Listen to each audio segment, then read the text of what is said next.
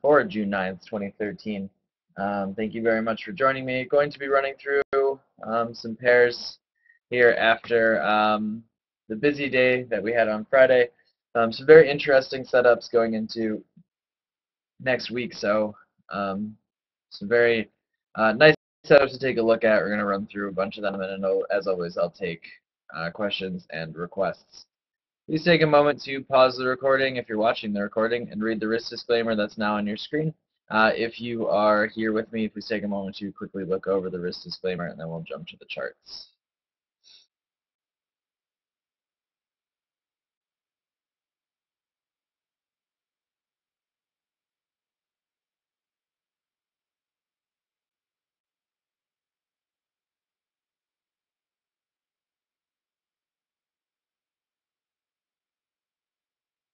All right.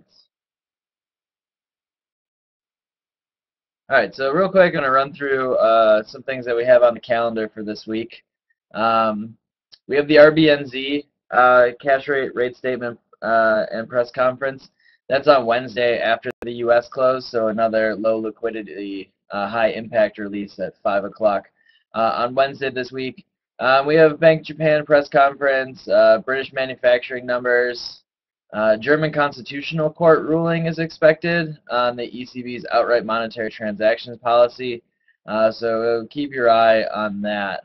That actually could be a very dicey issue. I have to do a lot more careful research on, but it's definitely something to keep your eye on in the euro this week. We have Australian unemployment numbers. That's on Wednesday night, my time. Thursday we have the core retail sales for the U.S. and then weekly employment claims. And then Friday we have Canadian manufacturing sales and the University of Michigan. So other than the RBNZ and that Constitutional Court ruling, it's a much lighter week than the one we saw last week, which I think actually could be good for the markets, let them sort of digest some of the busyness that we've seen. And it's also good for a lot of the setups that I'm watching.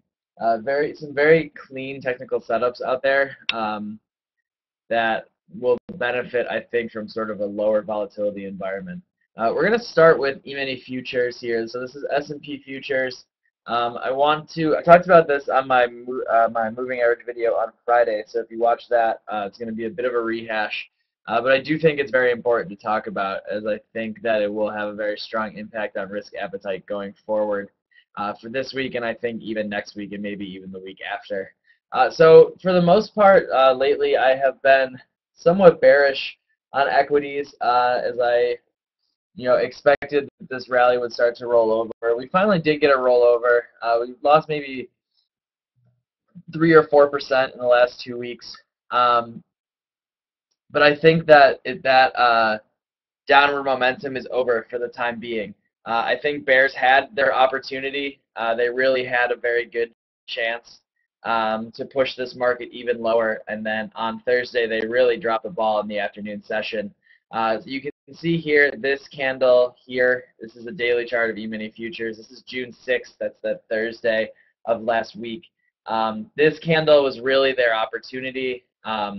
We pushed below this key 50-day EMA. You can see how significant that EMA has been here and here, and even further back here it was significant as well. We pushed below it, and then we've also pushed below a 50% fib of the rally off of this last pullback, the one that took us down to 1530. And if we could have closed below there, I think we would have a completely different market outlook than we do right now. But we couldn't close below there in the afternoon session. The market reversed. The Dow gain ended up having a 300-point reversal. The S&P had maybe a 40 point reversal. So we ended up closing the day above that 50% fib, above that 50-day EMA, and then I think we look poised to head higher. Friday we got nice follow through on that reversal on Thursday. This is a very powerful reversal candle. We got confirmation of it on Friday, and now we're testing this breakout point here, this yellow trend line. The fact that we held that 50% fib on a closing basis twice, really. We tested it on Wednesday and then on Thursday again. To me, suggests that we are in for new highs. Really, the measured move of this kind of fib setup is the 100% extension, which is actually as high as 1750. So we really could be in for a 110-point S&P rally, really, I think, over the next 2 to 3 weeks. Maybe even really less than that, maybe a week and a half to 2 weeks, depending on exactly what kind of momentum we have. The jobs report on Friday, not good enough to really warrant the Fed withdrawing stimulus in June, and not really bad enough to spark really deep-set fears in the state of the U.S. economy. So it's kind of just business as usual, I think, from that release, and that should really help equities push higher. Now, the problem is that usually when I see this kind of equity setup, I will be looking to get long Aussie dollar, euro dollar, pound dollar, Kiwi dollar, short dollar, CAD, etc., as the dollar usually suffers in a risk-on environment. The problem, though, is that it hasn't been as consistent of a correlation lately. So I do expect the dollar to weaken still over the next couple weeks, but I'm way more cautious about looking for setups on the dollar pairs, because that correlation has been somewhat broken down lately. So I'm going to start with dollar yen. One of the reasons why that dollar correlation has been beat up lately is because dollar yen has been so weak. We saw on Thursday a 3% sell-off, which is just almost unheard of in the FX markets. I mean, it even caught CNBC's attention, which is when you know that something unusual happened in Forex. They're not usually big on talking about the FX markets. But then again, another failure really to sustain any sort of bearish pressure. On Friday, we pushed below that 100-day EMA here in green. We touched 95, and then we closed up at 97.54. So another massive 250-point reversal candle here on dollar yen. So I think, again, dollar yen also destined to head higher in the near term, really maybe up as high as 100, another 250 pips higher, where we'll run into this potential right shoulder opportunity to perhaps then finally roll over and maybe start a major breakdown lower. But I do see more upside near term in dollar yen. Again, the problem is that there's not a very clean setup here, because really if you're going to buy it here, you need a stop below this reversal candle, which is a 250 pip stop. So we'll be keeping an eye on dollar yen on the shorter term time frame to see if we can find a nice consolidation pattern to play a breakout trade higher. But dollar yen I do expect to continue higher, and that may be enough to sort of push the dollar higher in general. If we look at the dollar index, you can see here we've had this massive sell-off, really starting on the 30th of May. That pushed the dollar index much lower. All right, we're now below.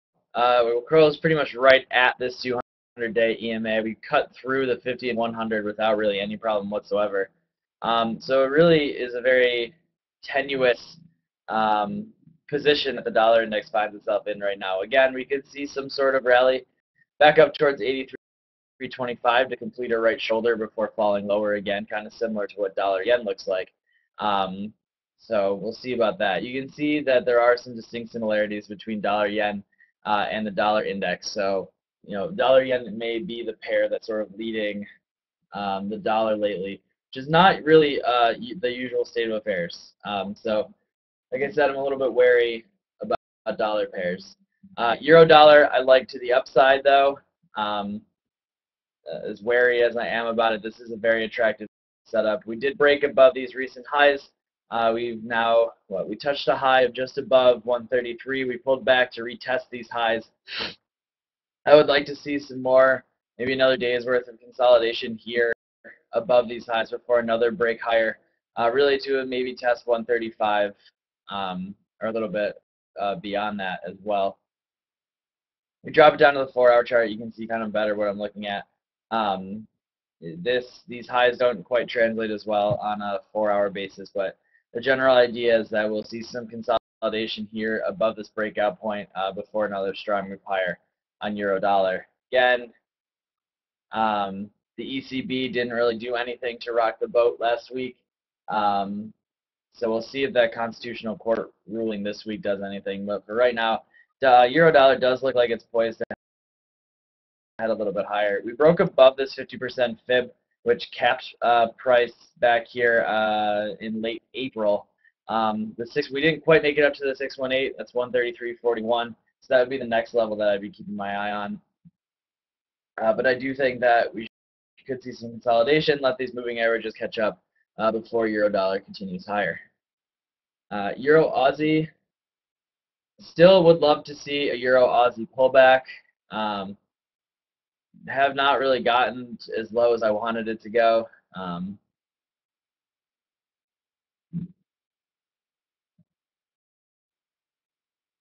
me clear some of these. All right, so I was looking for a move back up to 133.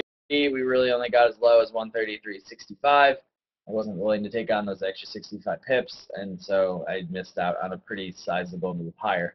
I do still think that there is a possibility that we could retest this breakout point. And if we do, I would love, love, love to get long off that 130. At this point, it'd be closer probably to 134 than 133. The reason that I think that is, one, we have this nice daily potential reversal candle. Two, I just showed you euro dollar, and to me, euro dollar upside is limited by about 100, maybe 120 pips. Aussie dollar, on the other hand, considering the massive beating that Aussie dollar has taken lately, I really think that we have like almost closer to 500 pips of upside on Aussie dollar before we really run into some major resistance. I really think that the next couple weeks we could see a significant Aussie dollar correction higher. Again, it will depend a little bit on what that Aussie employment number comes out as.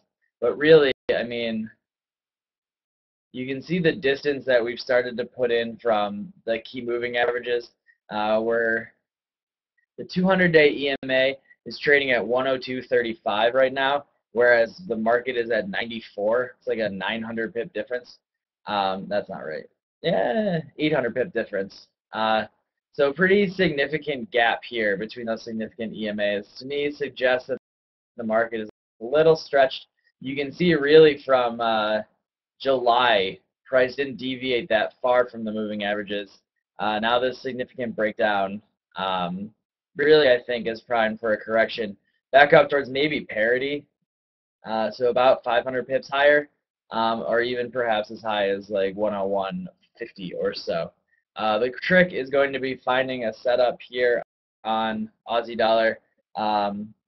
It's a somewhat difficult pair to trade lately. That's actually an understatement. It's been an extraordinarily difficult pair to trade lately. If we drop it down to the hourly chart, you can see we do have this potential double bottom. Ideally, my ideal setup here for Aussie dollar is to play a breakout trade higher, basically get above 95.50 or so, and hope that we continue to correct to the upside. So we're keeping an eye on that, this potential double bottom type scenario here. There is some work that really needs to be done on Aussie dollar to start a correction. But I do think we could see one, when we see one start, it could start to squeeze higher pretty quickly. Let's take a look at dollar CAD.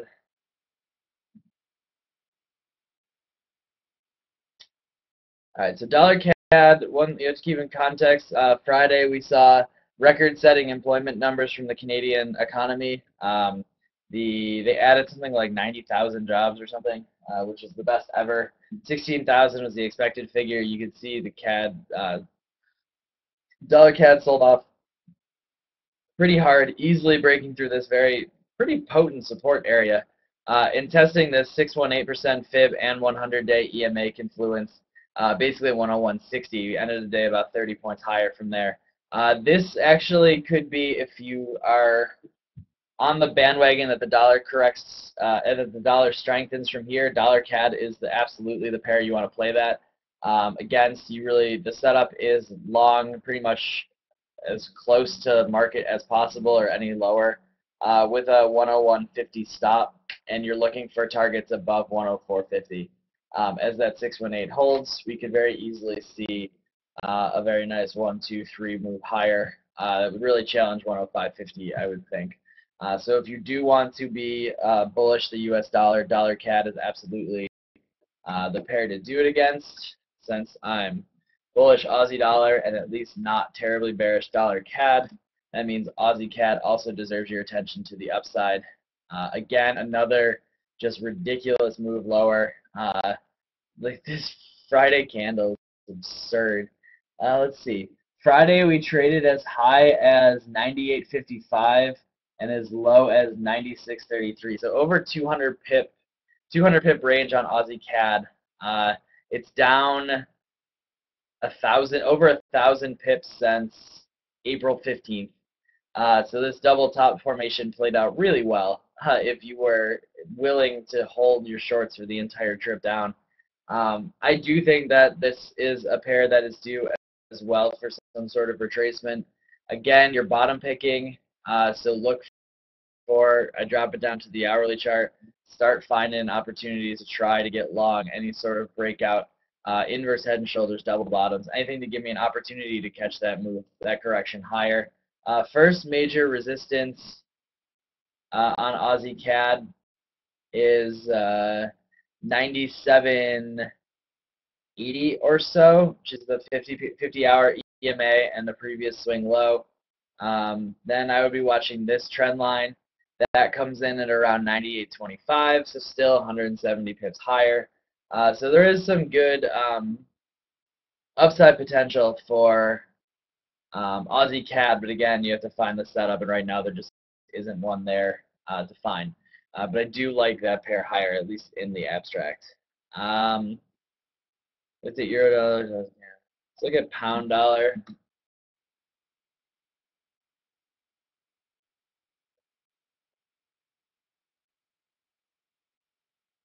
Daily chart of pound dollar.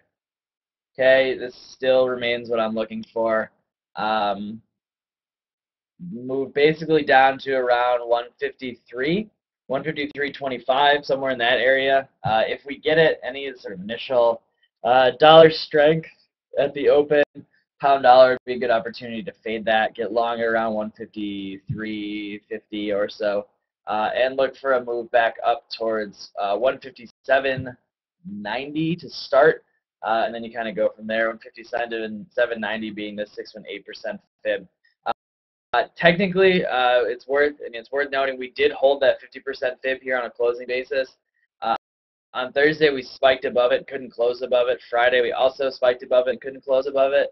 So bears do have an opportunity to push price lower, but I'm going to be a buyer on dips on pound dollar for at least a move up towards 158 or so, and then I'll start to reevaluate and see maybe start looking for short opportunities. Kiwi dollar, another tough pair to trade. Again, breakout trade worked really well if you had the patience to hold it. Problem is that you can see this insane choppiness that we've had on Kiwi dollar. I mean, these are major moves to the upside and downside. It's general sort of fall lower, but we've had lots of stop grabbing along the way.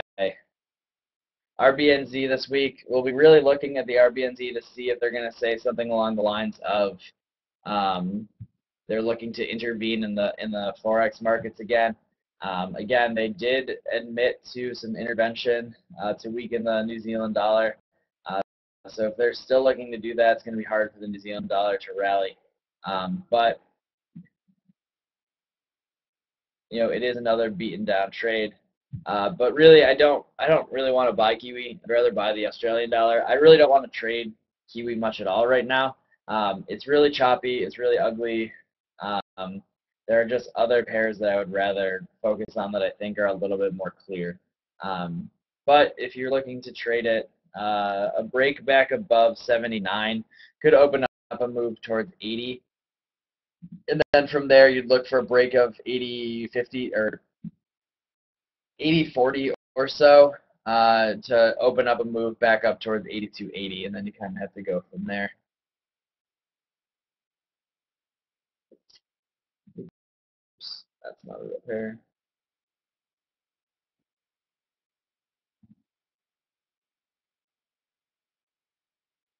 Dollar krona, which I love trading. I'm not sure any of you do. I think it's a great pair. Swedish krona right now sitting right on top of daily moving average support. The 100-day EMA is now held 4 days in a row, but we have not really managed any sort of significant bounce. The bounce that we had on Friday got sold down pretty hard, and I think if we can really break below 6.5, we could see a move down towards 6.35 again pretty quickly, leading to some more, again, general dollar weakness. Aussie yen. Again, Aussie yen, like most of the other yen pairs, ended Friday with a massive reversal candle. Euro yen, massive reversal candle. Watch Euro yen for that breakout potential. That's one sort of semi-clean yen setup that's going on right now. For the most part, though, the yen to me is pretty much untradeable this week, at least in the near term. If you want to short a yen pair, you want to be like really superhero brave about it, pound yen is definitely the one you want to short. Pretty much at market with a 152.80 stop, which is basically a 100 pip stop right now, but that's the best you're going to get on yen pairs because of how volatile they've been lately. CAD yen, again, massive, and this fib is useless, but then. Again, massive reversal candle, 93 was the low. We rallied 265 pips to 95.65. I mean, look at basically 97 or so for resistance, but that's about it.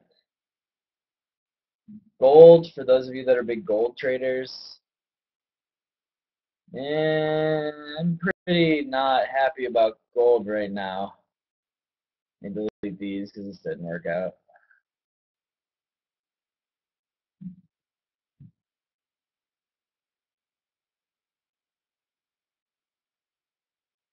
Okay, so we do have this massive bearish candle here on Friday for gold. If you were to short it, your stop would be above 14.25. If you're going to try to buy it, I don't actually know what you'd be looking at, so I wouldn't be looking to buy it. I would maybe try buying it a little bit lower. You'd draw a trend line connecting these lows and give buying it at 13.65 a shot. But still, I prefer to sell gold than buy it. I still think that this massive drop, all this is doing, everything since the 16th of April has been just processing this massive move lower that we had. And as long as we continue to move sideways, I think we're at risk for another sizable sell-off lower. Silver, okay, this is one setup for silver. Not going to play out. We did break again. Now we're going to close below this bottom of the triangle, so silver does look poised for at least a test of these 2025 lows. But I mean, I don't trade silver. This is one of the reasons why you get candles like this. But keep your eye out for the fact that we did close below this triangle. I do think silver could head significantly lower over the next 2 weeks. Above 22, basically back at 23, that would negate that setup, and then I'd have to start looking for a squeeze higher. Oil, still sideways, just been sideways forever. Major resistance, we're pretty close to major resistance at around 97.50 or so. First support 91, second support 90, final support down at 86. So kind of just play those levels. Break and a close above 98.25, and we could start to see a move back up over $100 for oil.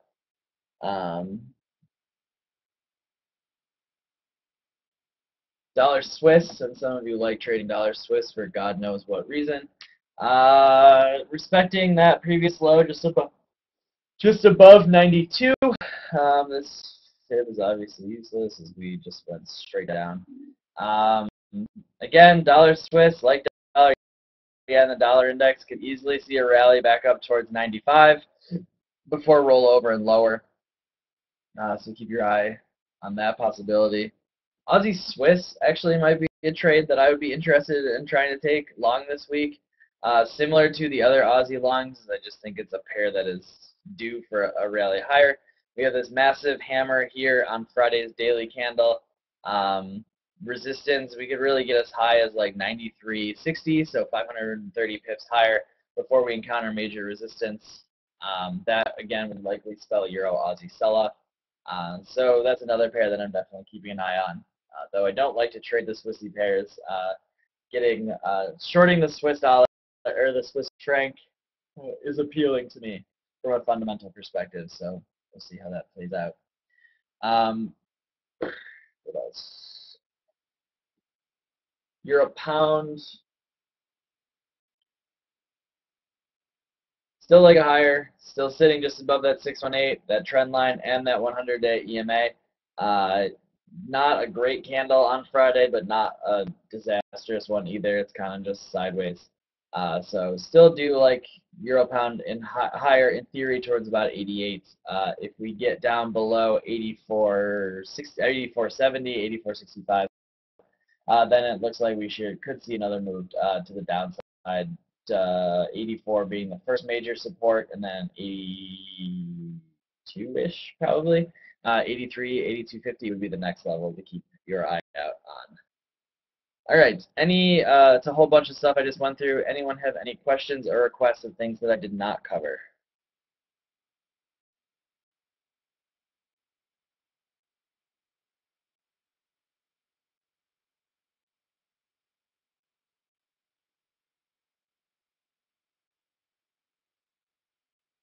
Questions, requests, thoughts, concerns, hopes, dreams, etc.?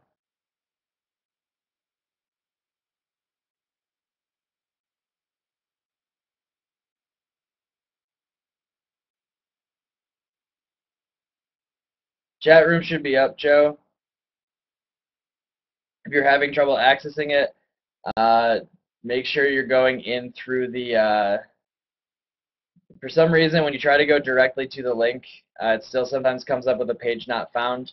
So try logging out, logging in, going through the members area to live chat room, and it should be open.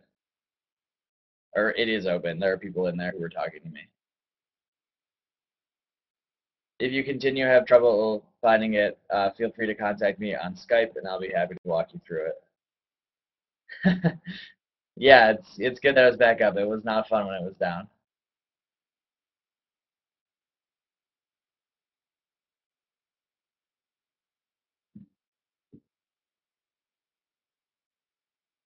Any other requests, questions, concerns, thoughts, etc.?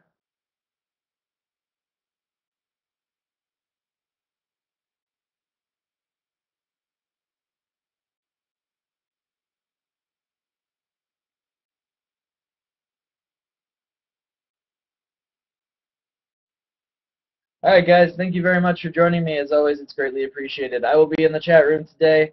Happy to take any questions there. Again, we're about a half hour away from the open. As far as I know, should be a fairly quiet open. China is on holiday today, tomorrow, and even Tuesday, I believe. And Australia, I think, is on holiday tonight. So should be a quiet Sunday night before things could probably start to pick up in the European session on Monday.